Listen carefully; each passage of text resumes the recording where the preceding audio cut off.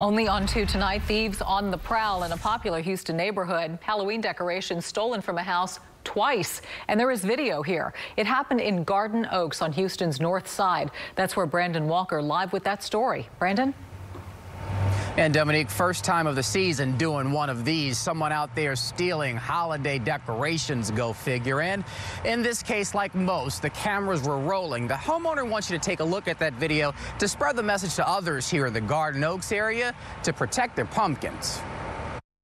It was disappointing. Ghastly, grotesque too, one might say. See for yourself, a pumpkin pilferer on the prowl, not just once, says Nick Oaf. Sunday night, they took the big fat minion, and then 2 nights later, everything else. As in last night. That's the video you see of a Halloween heist in Garden Oaks. Here's a picture of the before. Well, the before after the first filched Sunday of the minion.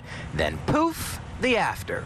It is unclear if both are related. Whoever's to blame for the second snipe sure seemed savvy. Lights went out, and he just dropped like a sack of potatoes. Over here, the guy walked over. Other minions, other inflatables.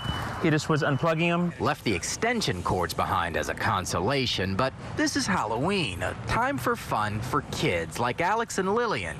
They're disappointed. Instead, and tonight, have a message for their Halloween hooligan. Not to steal. Exactly, especially when cameras are rolling. And in this case, Precinct 1 is now on the hunt.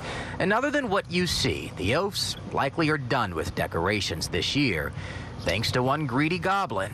You would notice cars pulling up and stopping for a few moments. It's kind of fun that people shared in that joy, and poof, it's gone.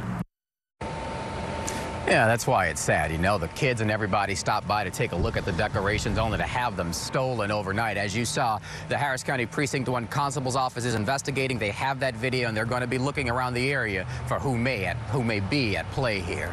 Live tonight in Garden Oaks to the north side, I'm Brandon Walker, KPRC Channel 2 News.